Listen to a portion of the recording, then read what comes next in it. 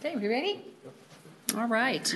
Well, thank you all for being very patient. It was a little bit longer session than we expected, but we're here to talk about Senate File 1, which is on mental health. And as you know, mental health is the topic in every single corner of the state, and it's the #1 issue here at the Capitol, and that's why we have Senate File 1. 1 in 5 people will develop mental illness, and nearly 800 people died by suicide in 2017. 50% of all mental illnesses emerge by age 14 and 75% by age 24. 48 youth between ages 10 and 19 took their own lives in 2016.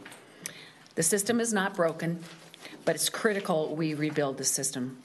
So Senate File rebuilds the system by our commitment of $25 million to prioritize mental health services so everyone can get the help they need, whether it's on the campus, at home with your newborn, in a homeless shelter, on the farm, in the courthouse.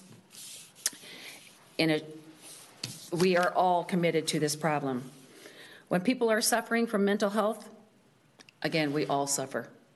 So investments were made in Minnesota mental health system and services by mobile crisis centers, delivering mental health services through telemedicine, housing, crisis response, support programs for the homeless youth, the ag community, a focus on children's mental health through school-linked mental health, and we're really strengthening the telepresence part of mental health services, and support in criminal justice system for those affected with the Yellow Line Project in Blue Earth County. Up next, I'm very happy to have Senator Goggin to talk about the housing options that we have in the bill. Well, thank you, Senator Rosen, and I really want to thank you for including my housing portion in your bill. What my housing bill, mental health housing bill, covers is bridges for those with mental health that are really having trouble with keeping their housing.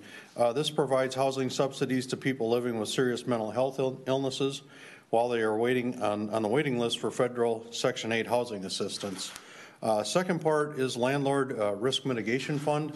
A lot of our people that are having problems maintaining housing are also having a hard time finding housing to begin with because landlords are not wanting to really take on that risk of having these folks as renters in their homes. So what this does is it builds a fund for these landlords so that they reduce the risk of any damage that might be done to the homes and or any payments that are missed or anything like that. And then lastly, we have the supportive housing, and it's permanent supportive housing for people with serious mental illnesses, and it connects them with the resources and supports they need, including mental health treatment and treatment in state-owned operated facilities, and access to their permanent supportive housing really significantly reduces their time in the systems that whether they be incarcerated or not. This just helps them maintain stability, and that's what my housing bill is all about, is maintaining stability for these individuals with mental illnesses, and I think it's a great step in the right direction, and I look forward to continuing work on this in the future. Thank you. Good afternoon. I'm Senator Rich Draheim, and the two pieces I would like to touch on are the gap we have in the 2-year colleges for mental health. So there's some language in there to help fill that gap of the 2-year institutions.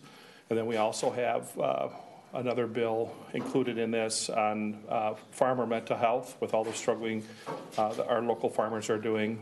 There's some appropriation in there to expand that. So thank you. Oh, yes. Well, thank you. I'm State Senator Carla Nelson. Live in Rochester, Minnesota. Olmsted County is my area. Rochester, Chatfield, Dover, Yoda, Chatfield, Byron, St. Charles, about 10 school districts. And I'm chair of the Education Finance Committee. I am really appreciative of the direction that we're moving regarding school-linked mental health services.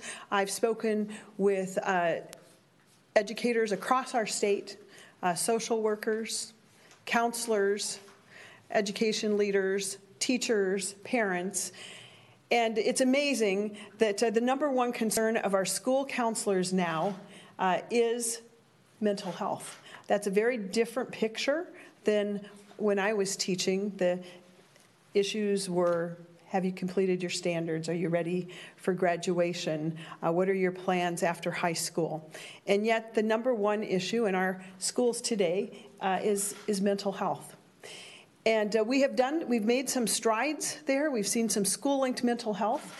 And going back and talking to our parents and our school leaders and teachers, they have said that that's been very effective and very helpful to have the mental health services where the kids are, with the school-linked mental health services. We also have seen that there's been terrific results with telemental health.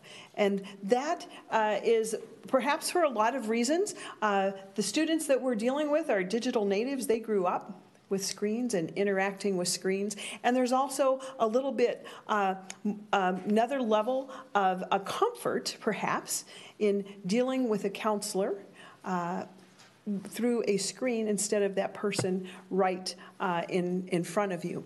So we've seen great results there. And I believe that telepresence, telehealth, telemedicine, particularly in the area of mental health, can be extremely important. And when we think about school-linked mental health, it's imperative that we have our services where our kids are. You've heard from so many that there's so many barriers in people being able to access mental health services.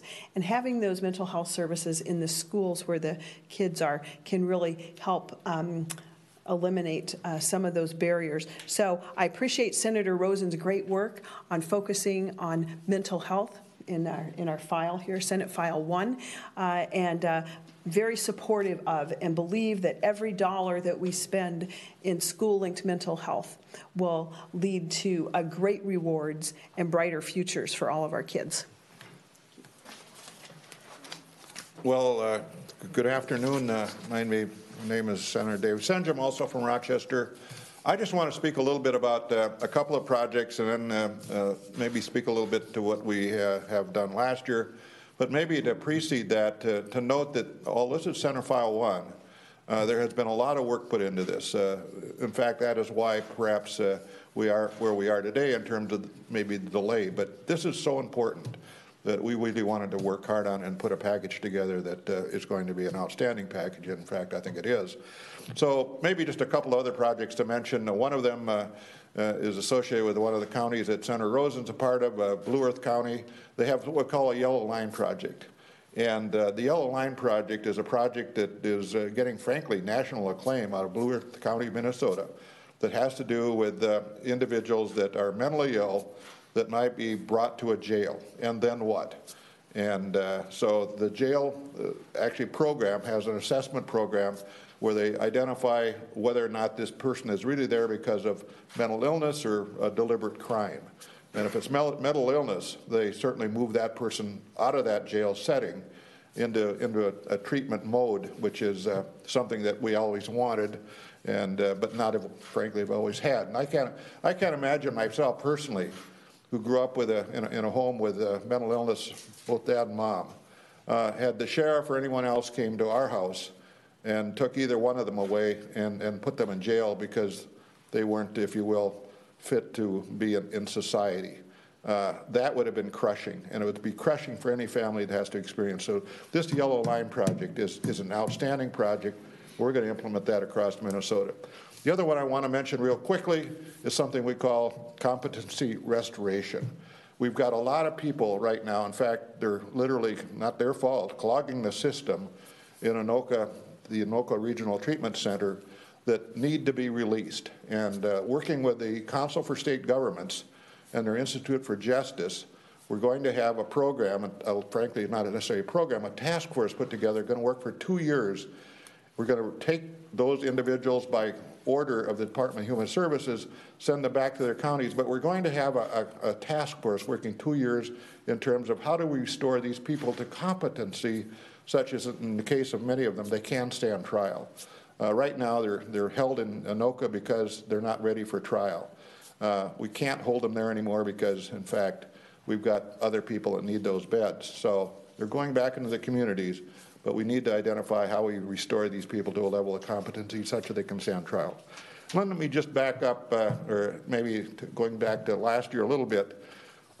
This is a continuation of a great, I think, program that we put an emphasis that our Senate Republican caucus put together on mental illness. We started last year with the Crisis Center program, $30 million, which has now established, or will be establishing, 6 crisis centers across Minnesota. And so what are they? They're that place where at 3 o'clock in the morning, if in fact you have that crisis, you're going to have a place to take that individual, either personally as a part of the family or perhaps even law enforcement. Whatever the case might be, 24 hours a day, 365, they're going to be there to be available for those kind of needs, to stabilize that patient, maybe keep them there a couple of days if that's necessary. In addition to that, what we had in last year's bonding bill is another $25 million, actually $30 million, to go into what we call supportive housing. And that's a program whereby individuals, when they're maybe out of the crisis center, but yet need a little more focus and attention from the standpoint of taking meds and so on and so forth, can go into a housing unit situation where they'll get casual monitoring, make sure they're taking their medications, and hopefully work through that issue with themselves and out into society again. So a lot of emphasis. And by the way, we've probably talked about 7 or 8 projects here, but in fact, this bill is maybe 20 or 30 projects. So a big compilation of good things, and we look forward to this bill passing and moving through the system and being implemented at the end of this session. Thank you so much. Thank you. Any questions? Is this bill hitting the floor soon, or where are we at? It has already gone through Senator Benson's committee, and it's on its way to, I believe, it's passed rules, and it's on its way to judiciary, I believe. I think it's judiciary, so it's making its own special track. But as Senator Senjum said, it's been a compilation of many bills, and most of them have been heard already. But the focus was to make sure that we get an outstanding commitment to mental health. I remember meeting with my 7 counties and all the county commissioners, and it used to be potholes and roads and bridges were their #1 concern. And by far, without a doubt, every single one of them says mental health is their biggest issue right now. And we didn't even touch on what we're doing for veterans. We have a shelter-linked mental health program in there for homeless youth. That's an outstanding program. That's probably one of the first in the nation. We've got to get this right. Senator Nelson mentioned the telepresence. You could do telepresence in, of course, the school links. These children are wired for ITV and telepresence, but also in the shelter. You could do that. You could do this with the ag community. We have one person that covers the entire state for the ag community on mental health, and he's 70 and he's retiring. So how are we going to be able to deliver these services in a new and innovative way? And that is through telepresence. I think I'm very, very excited about that. And we are investing back into the mobile crisis units too. Those have been highly effective for our counties. So very, very proud of this bill. It's got a little more ways to go, but we're going to get it to the floor, and people are excited about it too. So thank you. If there's no questions. How the money is spent? Did you say $25 million? Can you just roughly say where that goes as these various projects? Well, a large portion of that will be on the school-linked mental health. That is an investment we want to make. Right now, with school-linked mental health, we can only get to 52% of the schools, 52% of the kids. So an investment needs to be made there. If we do it with telepresence, we can spread out that money a little more and get to 100% of those students. And then we're just going to apportion the rest of the money into the appropriate slots. We don't have that done yet at this point, but the main thing is a huge commitment of $25 million. Is there a bonding element at all this year? I'll turn it over. We work in a biennial way. I would say that as we do have a bonding bill next to whenever that might be, there will be additional crisis centers and probably, well, some supportive housing goes into this. Having 6 across Minnesota is fine. It's a good start, but we're a big state and there's lots of interest. And just to mention, as Senator Rosen pointed out, the county's interest in this. Last year on those crisis center bills, there was 87 counties and 87 resolutions that came to my office. And they weren't sought after by me, but they came to my office supporting the crisis center idea and supporting the need to do more in mental health and mental illness. Do you have a sense of support from the DFL in the House? Are there pieces of this or the entire package that have counterparts that are moving through the House already and have some traction there? Yes, yeah, no, it's hard to argue against mental health. I think the place where there'll be some differences is how much money and you know, perhaps how it's delegated out. But for the most part, how can you argue on these issues? You can't. We need to take care of these issues, and this is another one of those bills, and we're doing many of these bills in a bipartisan fashion. And Senate File 1 is definitely in the hands of the House Democrats, and it will be another bipartisan issue that will be completed. Okay, thank you very much. Is the intent